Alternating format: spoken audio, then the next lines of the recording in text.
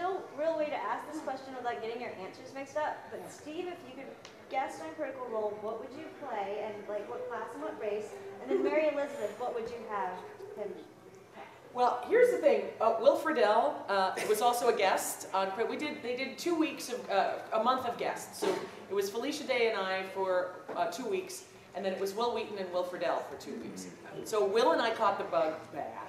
Like, let's just say really bad. I'm still collecting dice, and I haven't played since then, which is so we're actually going to do an offshoot with us, not on. So it's just for us at home, and who knows what could happen. We might film it. But it's at this point. Should I even say who it's going to be?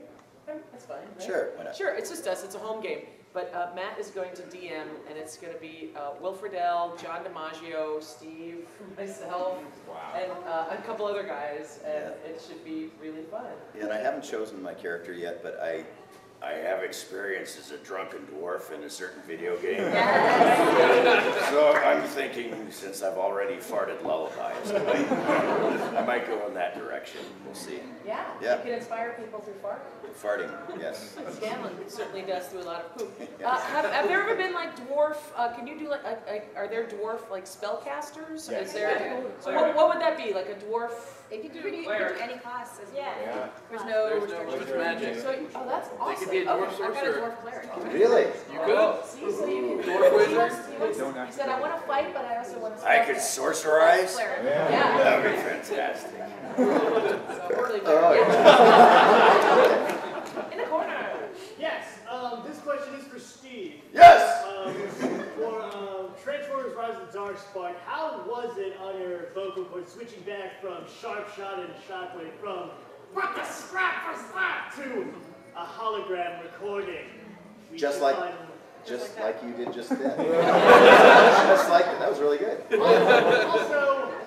Also, I found this a bit of a coincidence. When I saw Cowboy Bebop the movie, I saw you voicing Spike, facing down Vincent from Fate of Mars, and then I saw Final Fantasy VII at that children. I saw you voicing another Vincent. I just thought it was a coincidence. Yes. Do you have anything to say? I had nothing to do with that. Yeah, that was actually a pretty cool coincidence. I had nothing to do with it. I'm just the voice monkey, dude. It was written long before I even got in the booth. Thank you, Mr. Blum. You're the reason I do my impressions. Awesome, man. Thank you. Keep it up. That hand wagging right there. You, sir. Yes. Okay. Remember that Naruto character Orochimaru? Oh. The snake guy. He's the guy with his... Did I take your body? I don't recall. Like, he's one of the biggest villains in Naruto. Yes. Yeah, a lot of people auditioned for that role, but I knew immediately. I was like, this is Steve. It's funny that you think of me that way. And I was thinking he was Gilman. I knew we had actually cast another actor as Gilman, and we recorded the first episode and spent like a 4-hour session, and I knew it wasn't right. And I said, this is Steve. It's got to be Steve. All right, thanks, Mary Mine.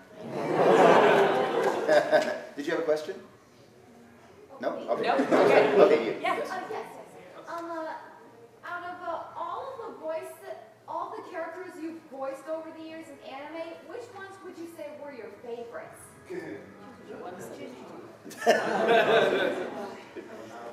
How do you choose favorites? I mean, it's really like members of my family. It's like choosing, which child do you drop off the cliff? If you had to choose, I love them all equally. Yeah.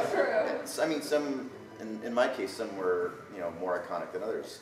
Spike became one of the biggest benchmarks of my life and my career in so many different ways.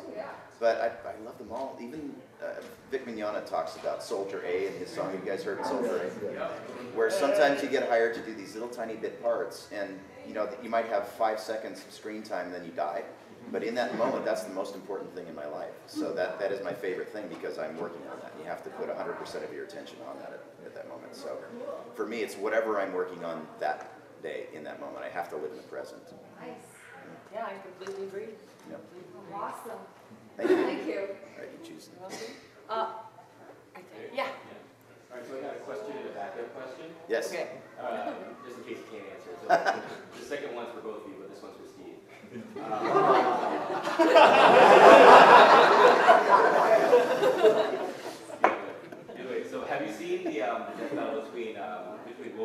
5.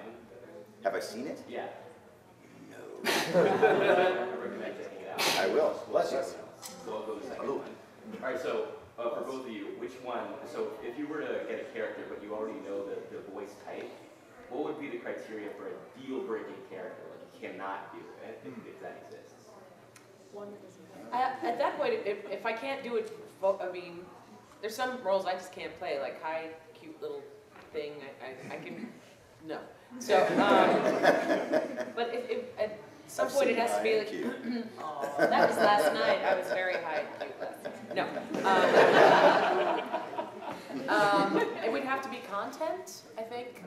If something is like, you know, hentai is a lot about rape and stuff, and I just don't want to do that. I don't want to. I get really sick of playing or being a part of things where it's like women are constantly having to be saved. That starts to tick me off after a while because I think women are doing it for themselves, but it's like, and sisters are. But after a while, it's just like, come on, can we have another, can we get a different role model for young women today? Or young men, too. Like, why do we have to put out that? Like, so for me, it's sort of a content thing, that if the content is offensive, then I won't do it. I can't do Sailor Moon's voice. But he can dress up like that. That's right. I can rock those, what do they call them, tights? No. Knee highs. The knee highs thing. Knee highs. Rock those knee highs thing. I don't know the terminology. I'm a voice actor. What do I know? With the glasses, no. I do have, no. Yes. Yes, Umbrella Corps. Yeah, okay. So you, no love for Resident Evil. You know what you did. Of course, there's no love for Umbrella Corps anyway. I know. Well, here's the thing. We do so many gigs, and most of the time I'm not judging you. Okay. Let me defend myself first. Is that we go in and they don't tell us the title of anything because they don't trust us. Smart. Because we'll be like, hi, I'm on Twitter. I just voiced Stitch. You know, it's like, it's a new show. Shut up. You know. So a lot of the time we do stuff that we don't even know what it is. Okay, my question is for my fellow geek voice over here, Mr. Blum. Yes, sir. I've actually wanted to beat you since I was about 12 years old. So a lot of But you have to shoot higher. Aim higher, man. Okay. How do you feel about the fact that you probably voiced 785 characters in Elvis Calls Online? Wow, I did not know that. I did not know that. It seems like every time I do a quest, every NPC is you. I am trying to take over the world, little at a time. Great job. Well, thank you. Thank you. I don't count. It's a weird thing. I just work when they ask me to work, and I just say yes to almost everything. I just thought it was funny that you just voiced so many characters. It's like, that's Blue, that's Blue, that's Blue.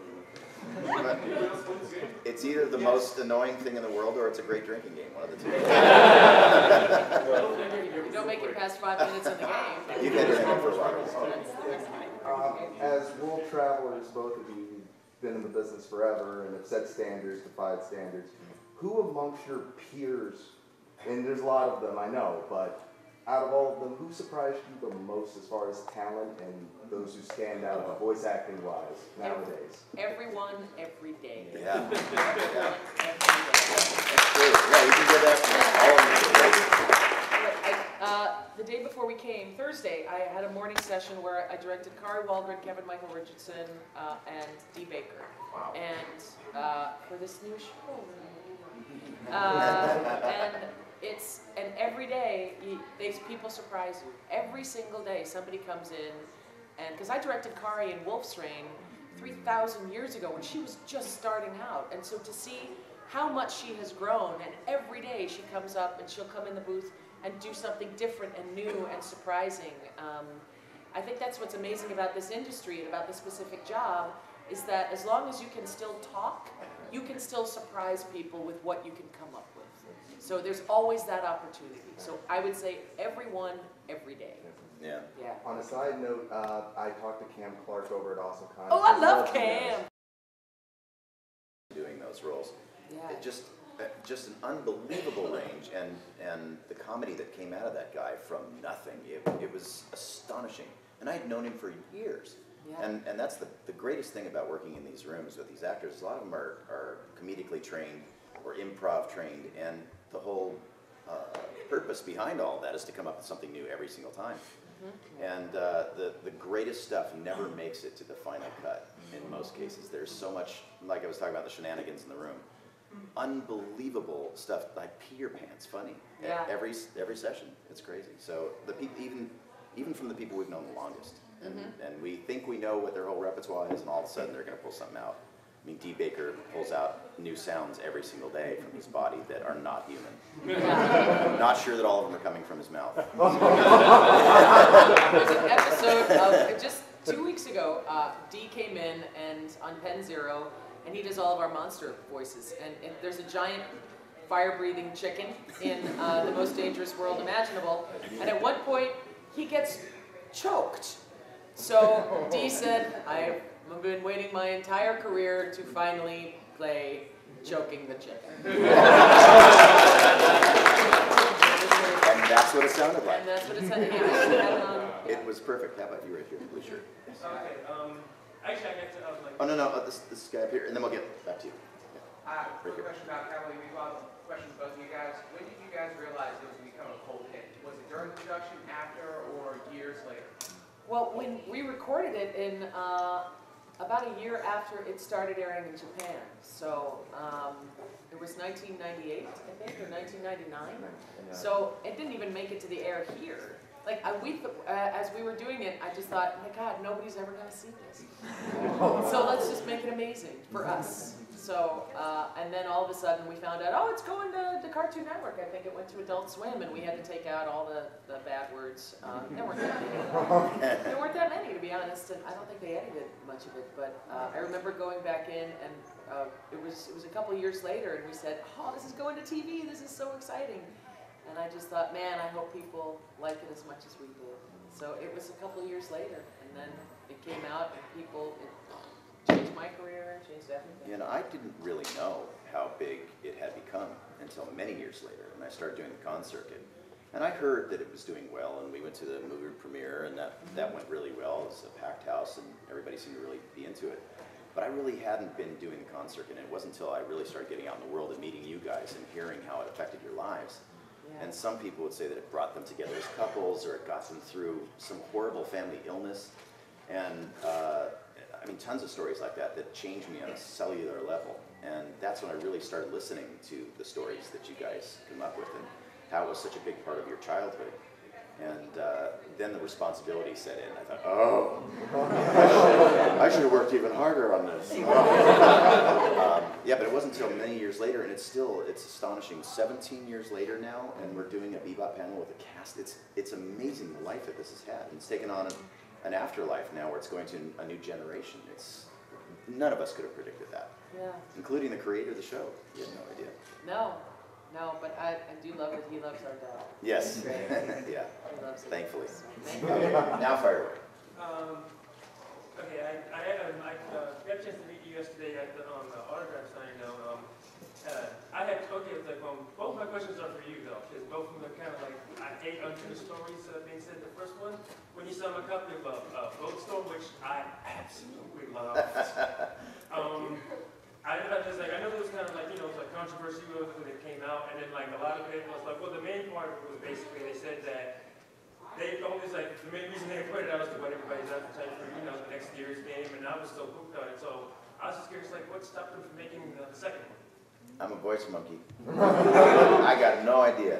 I come in and I do words. Honestly, I'm not privy to any of those conversations at all. So it's usually a corporate decision somewhere down the line, or it's a rights decision. There's a lot of legal stuff that happens behind the scenes. I don't know. I really don't know. And my other question was, that being said, I was referring Marvin was here because he'd be like totally agree with me. Wolverine, Wolverine and X-Men, first off, loved it. Yeah. That being said, why just leave us for the image of Apocalypse rolling over everybody? We don't know how it ended. I would have loved to see that fight. Well, that one I do have an answer for. They actually had 9 more episodes written for that show. And we were all on board, ready to go. But it was an offshore company that financed it. And from my understanding, they were like a real estate firm or something in England and co-financed by a company in India. And they hold the rights to it. They actually licensed the rights from Marvel for that show.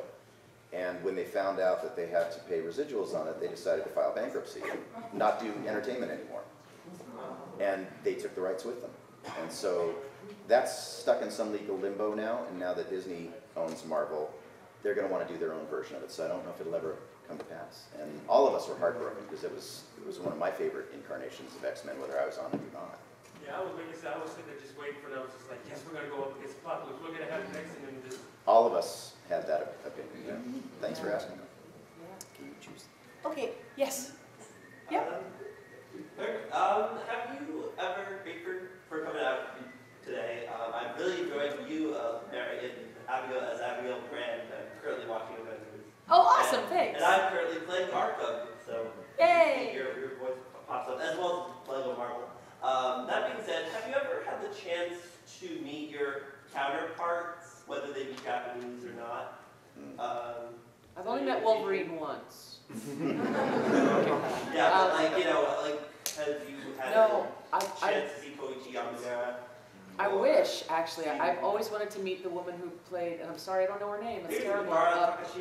Ghost in the Shell, yeah, Motoko. I've always wanted to because I feel like I played a lot of her roles over the years. I felt like I was like, oh, I'm sort of vocally stalking you. Because I continue to sort of play the roles that she does, which is a huge, you know, it's just, yay, keep working, because then I can hopefully keep working. But no, I haven't. And I wish I had. I did get to meet Watanabe-san from Cowboy Bebop, and we had dinner together and shared sake and talked about the ending of Cowboy Bebop, and apparently he's changed his mind since we have spoken of the ending of that, which surprised me, but I think it's just sort of to leave it open to say, well, maybe, but at the time it was a very definitive no, you know. So, but yeah, I think that was my favorite thing, was actually getting to meet Toshihiro Watanabe. Toshihiro Kawamoto-san I got to meet as well, the character designer, who also did Wolf's Rain. And Tenkai Nights, this cute little show that Steve was actually on as well. So yeah, I love meeting the production team of shows I get to work on, but I've never met the voice actors. Same for me, yeah. It's very rare that, the only way that I meet most people is by coming to cons, including my friends from LA. We don't see each other, so we work separately, especially in anime and video games. We work separately, so there's very small chance that we get to see each other, and they don't bring us at the same time to conventions, which is unfortunate. Have they ever brought you guys over to Japan? No. No, I went over for the anime convention with the guys who hired us to do Cowboy Bebop. So I got to go to the Tokyo Anime Fair with them, but I didn't. That's when I met Kawamoto-san. We got to go over to, I think it was Bones, and see what they were doing over there, which was great, but I never met the actors. I didn't get invited. Headphones right there. First of all, I want to say happy belated birthday to Mary Elizabeth. Hey, thank you!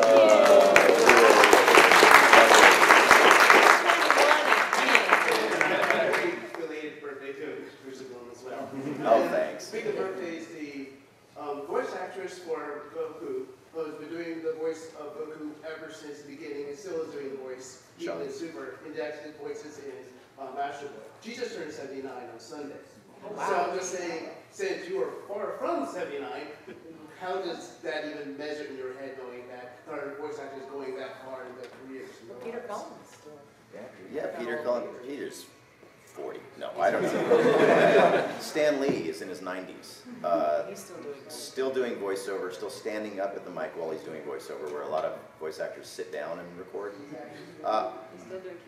Yeah, still doing cameos in every production practically, and I've worked with him several times. To see a guy like that, or to see June Foray, some of these people have been around forever, and they are still just as vibrant and just as active, and they have these older person's bodies, but an 8-year-old inside, and you can see that sparkle in their eye when they come up to the microphone. That's who I want to be. I'm never going to stop doing this. I hope I can do it. I'm only 78 now. I got a lot of good ones. Yeah. Hi. I know that you are hungover? Just voice one. Oh, sorry. But you're the closest to the business I may get for a while. do you know anything about Ghost in the Shell Innocence? I know that fans are sometimes purists, they don't want dubs, but your voices are definitive to me, what can I say? I thought we did like 2 versions of Innocence, didn't we? I thought one that Crispin Freeman directed and one that Richard Epcar directed. So there's like one for Europe and then there was one for the States. I think Crispin did the one for the States and then, am I right? I look for the Reach in one periodically and I've never found it. I mean, I don't think it's been legally released. I've got an English dub copy at home. So yeah, so I know it's definitely out there for Innocence. Check the dealer room. Seriously, that is the dealer room. And there are 2 different versions, same cast. Different directors, different script. So, and Innocence was the most confusing movie. I remember, like, I cannot stop the subtitles fast enough to be able, when Bato and Crispin's character went into that loop. Togusa, thank you, went into that loop, and I was like, I have no idea what's going on. I'm so glad I just came in at the end of that movie, so I didn't even have to try and understand what was going on. It was such a cool, beautiful movie, but beyond my level of education. I'm glad I asked. Very helpful. Thank you. Yeah, so check the dealer room. It's there. It's definitely there. Yeah. Love the Toonami shirt, Steve. Oh, thank you. When you were initially cast as Tom, do you have any idea that was going to be as big as it ended up getting? Oh, no. I didn't even know Toonami was a thing before that, and I didn't know that Sonny Strait had voiced Tom before me. I still have never met him. But had I known that there was a Tom before me, I would have called him and asked if it was okay, because that's what we do in our community. We really take care of each other. So for me, they said, well, no, this is the direction you want to go. It's already set in stone. Just enjoy the ride and see what happens. Well, they actually brought me in because of Cowboy Bebop. The guys are huge anime fans and gaming fans, and they knew some of my work, and they brought me in and asked me if I'd be interested in hosting a show on Cartoon Network, and I went, yes! And so we met for beers, and it happened that quickly and that easily. And I started recording within weeks. And for me, it was just a really fun thing to do, and it was the biggest thing I'd ever done in my career at that time. So I thought that was the pinnacle of my career. I thought I'm never going to do anything bigger than this. Had I known that Toonami would become as big as it has, and then the resurgence of interest in Toonami after we went off the air for 4 years, and you guys brought it back. So thank you all for doing that.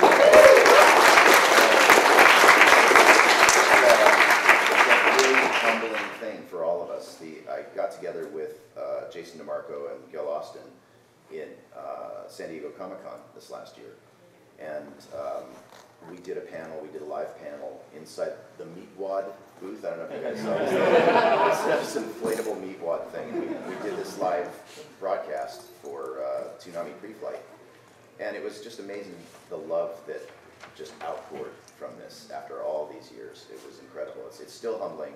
I record it every week in my home studio, and I still get just as excited about it now as I did back then.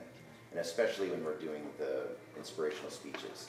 That's our favorite part, and we had no idea the effect it would have on people until we start doing these conventions and people start telling me their stories, and it's made me cry and laugh and change me as a person too. So I can't say enough about how grateful I am for Toonami and for all of you tuning in too.